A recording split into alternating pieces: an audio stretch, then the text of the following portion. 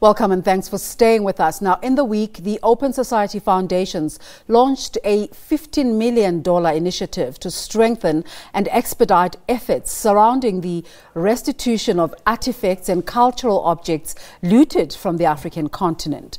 The launch coincides with the first anniversary of the publication of the Sarr-Savoy report, which called for the immediate unconditional return of African objects gained through theft, looting, despoilment, trickery and forced consent prior to 1960. Now, the president of the Open Society Foundations and former U.S. ambassador to South Africa, Gaspard, joins us now via Skype from Europe. A very good morning to you, Ambassador Gaspard. Thank you so much for joining us today. Thank you so very much for having me on, Desiree, and it's wonderful to be on my favorite TV network once more. Now, the conversation about the ownership of colonially looted art, human remains, etc., that has been reignited by the Sarr-Savoy report is a centuries-old conversation.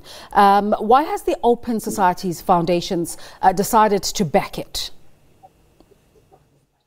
Well, this is a terribly important issue that, as you say, Desiree, has been discussed for some time, most pronouncedly since around the mid-1970s, when Africans themselves spoke up in multilateral bodies like the United Nations, demanding the restitution of artifacts and priceless objects to the African continent that were looted during the colonial period. But the moment has been galvanized by a report that was issued 1 year ago this week. It was commissioned by the French President Emmanuel Macron and the academics Benedict Savoy and Felwine Sarr. In their groundbreaking report, said that these artifacts should be returned from Europe to Africa immediately with no excuses. And they noted that even where I am now, I'm in London right now, Desiree. In London alone, in the British museums, there are 75,000 artifacts from the African continent that are on display. And oftentimes they're on display in ways that distort the ways that they were looted from Africa itself. So 1 year later, we are making a statement and we're saying that the restitution of these materials is not about just redressing the horrors of the past, but allowing this generation of Africans to reclaim their cultural heritage, their history, and their identity into the future. It's a massive project. What will be the role of Open Society's Foundations? Well, we're pleased that the $15 million US dollars that we will invest over the course of the next 4 years will help to create networks on the African continent of African scholars, artists, activists, and spiritual leaders who will work to make the claims of repatriation and to lift up infrastructure on the continent to receive the materials, to display the materials, and to really provide public education on what happened in the not-too-distant past, and to better integrate and incorporate these materials in ways that will animate development for Africa today.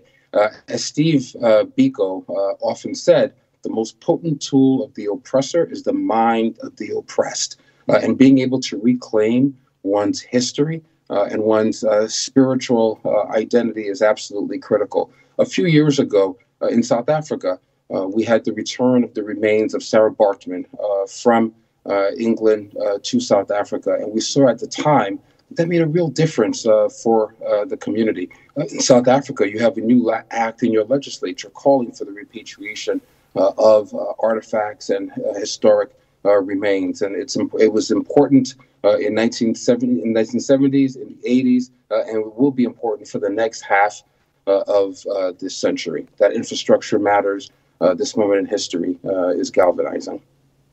And what will be the role of African countries and governments in this effort that seeks to bring them into the fullness of their being?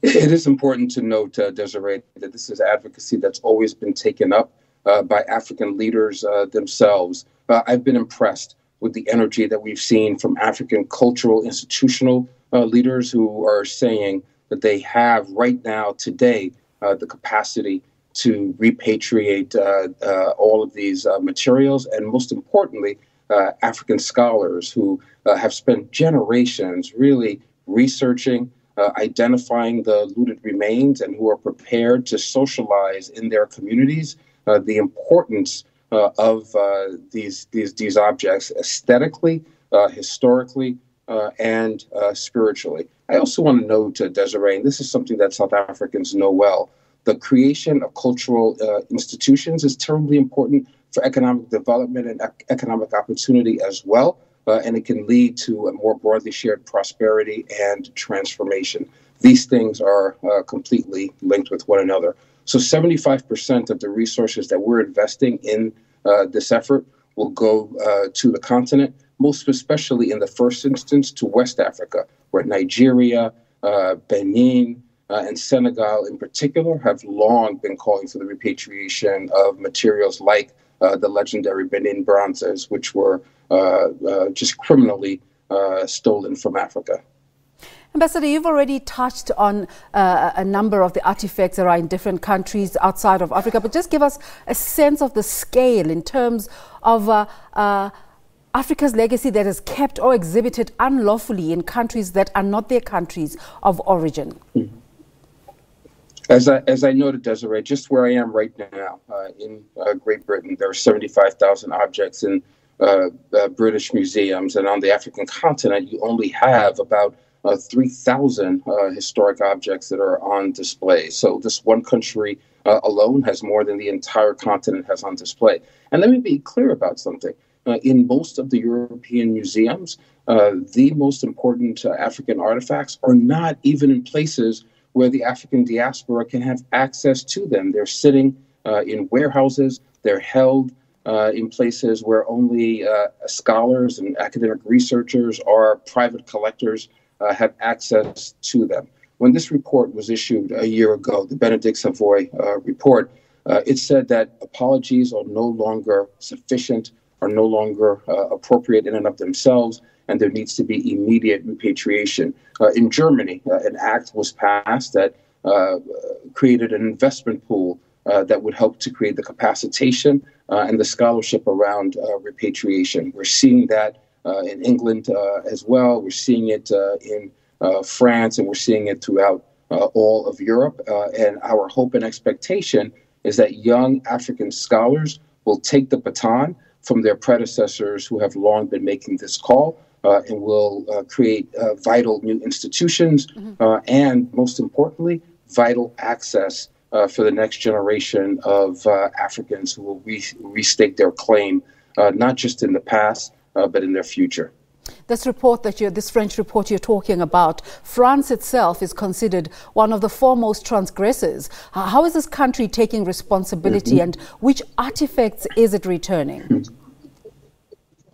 It's taking responsibility far too slowly, Desiree. It's been 2 years now since President Macron made a set of remarks in Burkina Faso that really gave some momentum to the cause of restitution. It was the first time that we had a European head of state say in no uncertain terms that this had to occur. That led to the commissioning and impaneling of Savoy and Felwine Sarr and their groundbreaking report. But their report was issued a year ago. Since then, there have been incremental steps towards restoration. A few days ago, last Sunday, the French government returned to Senegal an important saber from a historic figure who fought against colonialism in Senegal. That was symbolic, but not nearly enough. We've seen symbolic steps taken by the Germans in places like Namibia. Again, incremental, not nearly enough. We are talking about tens of thousands of objects.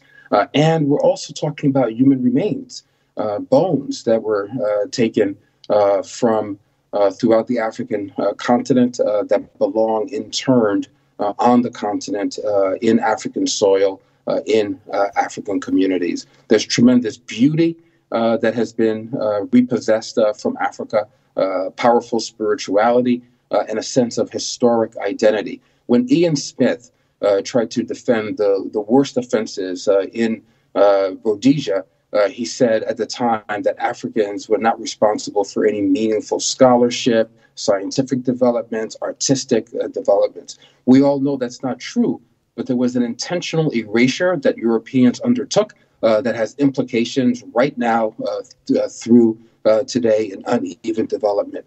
we're trying to restore some of that balance. So this week in South Africa, Marcus Garvey's son, Dr. Julius Garvey, is here as part of an initiative to remember the effects of slavery. It's a project together with Ghana in an effort. This effort also includes the possible repatriation of human remains. How do you hope to deal with the issue of returning human remains in this project? First, I'll just note that it's terribly important that Dr. Garvey is there sharing his scholarship. I'm always excited when all of us from the African diaspora are able to make common cause. The return of human remains is critically important and something that should be understood, not just in Africa, but in Europe as well, as not only critical, but it speaks powerfully to a dehumanizing moment in the relationship between Europe and Africa. We've already seen the restoration of some remains in Ethiopia. I noted what took place recently in South Africa, but there's a need for this to be accelerated. The human remains should be just uncorruptible, and it speaks to a kind of brutality that should not be permitted to be persistent in the 21st century. So we're excited that in addition to objects of art and spirituality, that these remains are part of the repatriation and the restitution effort as well, Desiree. So in a project as big as this one, there are issues, or as old as this one, there are issues of litigation that sometimes hold up the progress. Take us through some of the litigation challenges that you have faced, or you imagine, you envisage you'll be facing. We are anticipating that, Desiree, and through this $15 million effort, in addition to working with scholars, we'll be working with strategic litigators from throughout Africa who have already spent a generation of research in universities and in the courts on this issue. But let's remember what this is about. Who has the right, Desiree, to own particular histories? It's astounding to be sitting here in London, where the British law says that repatriation is not even a remote possibility without orders in Parliament. So there's going to be a need to take up advocacy, not just on the African continent, but here in London, certainly in Paris, in Berlin as well, in order to be able to overcome these barriers to historic restitution. We know that the law is a powerful instrument that has long worked against Africa in European courts, but we intend that African barristers are going to have the resources that they need, working with governments in multilateral spaces to overcome this challenge. Ambassador, just on another matter, most of our viewers, not most actually, some might not be aware of the work of the Open Societies Foundations. Just give us break their work down for us, please. And also, recent reports have alluded that the founder, Mr. George Soros, is not in good health. Is he good? Not only is Mr. Soros in good health, he's more vibrant than ever. And I cannot keep up with his energies. Desiree, thank you for the question. The Open Society Foundations has been active on the continent for over 3 decades now. The site of Mr. Soros's first philanthropy outside of his native Hungary was in South Africa, where in 1979 he came at the invitation of Black South African scholars who were looking to overcome the scourge of apartheid, and he first lifted up a set of scholarships that benefited young scholars then and continues to accrue to the benefit of South Africa today. We have foundations in West Africa, in Eastern Africa, and in Southern Africa, working at the cross-section of justice, equal access to rights, and equal access to healthcare and to education as well. We're proud of the historic role that we've played, and last year I was thrilled to join our South African brothers and sisters to celebrate the 25th anniversary of the founding of our foundation in South Africa. There are 250,000 units of housing in South Africa that come from the work of Mr. Soros and from the Open Society Foundation. That's a legacy that, as the former ambassador to South Africa, I will always claim and be rightly proud of. But we're looking forward to the work of economic inclusion and economic justice that will be the central point of our efforts into the future. And you know, Desiree, how that matters most in a country like South Africa that is still working to overcome the spatial architecture of apartheid. Now, just looking a bit back into your history, can you believe it's only been about 2 weeks since the U.S. Embassy here in South Africa appointed a replacement for you since you left? Just your thoughts about Ms. Lana Marks?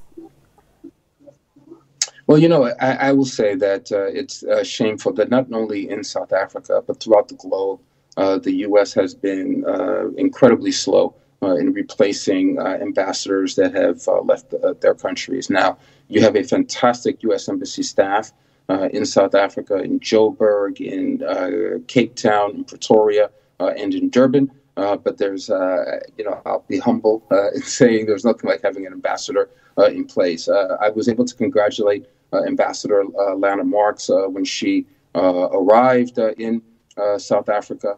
I think that her history as an entrepreneur, her familiarity with the culture, her ability to speak several South African languages should benefit U.S.-South African relationships. I will note, though, that when you are the ambassador in a country representing your country, you have to carry the defense of policies by your president as well. When I was in South Africa, I was able to have an association with positive investments being made by the Obama administration in the African continent. But I also had to answer some important questions in South Africa about policies that South Africans disagreed with. I think that Ambassador Marks will find that this is a moment where Africans are asking some really important questions about the U.S.-South Africa relationship, the U.S.-Africa relationship at a time when U.S. has receded in its international leadership. And frankly, the current occupant of the White House has said a number of unfortunate things about Africa and specifically about South Africa that I believe is unbecoming to the office of the president and unbecoming of our historic relationship. I'm certain that Ambassador Marks will represent the broad interest of all of the American people who embrace the partnership with South Africa and know that it will work to the benefit of all of us on both sides of the Atlantic. There's a lot of curiosity about what former President Obama is doing these days and what your relationship is with him going forward. You're a very important part of his team. I was blessed, Desiree, to have played a modest role in the election of the president, and then I got to serve in the White House and, of course, in South Africa. The president's doing really well. President Obama is active. He's completing his book, which we'll hopefully all have soon, and he's launched a global foundation that's working with young leaders in Africa, in Asia, in Latin America, and, of course, in the U.S., to create transformational vehicles for future growth and for partnership. It was incredible to be with President Obama a little more than a year ago in South Africa when he delivered the Mandela Lecture to cheering stadium. But in that address that day, the president was incredibly sober and pragmatic about the state of the world and was clear that his generation, our generation, did not fulfill all of the potential and all of the promises, and that we're going to have to invest in this next generation if we're going to touch the North Star of true, meaningful progress. I'm excited by what he's doing now. I'm proud of the association we've had in the past, but even more excited about all that we're going to do to partner in South Africa and throughout the region. I was only told you're in Europe, so I'm glad to hear you're in London. There are no big issues about time differences or you having to wake up to take this interview. Thank you so much for talking to us this morning. I would wake up at any time. I'd wake up at any time to be interviewed Ambassador by you Gaspard. It's SABC. A great honor. True honor this side as well. Thank you so much. Former ambassador to South Africa, former U.S. ambassador to South Africa, and now the president of the Open Society Foundations, Patrick Gaspard. Let's take a break.